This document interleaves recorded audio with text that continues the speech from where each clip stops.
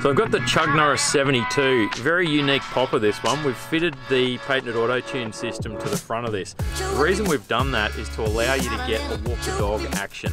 The Autotune system is a moving toe point in here, and when you twitch the lure, it allows it the freedom of movement to kind of dart left and right.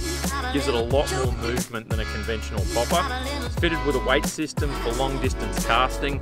Comes in a great range of colours, and it's just a super fun popper to use. You can check out all the details at nomadtackle.com.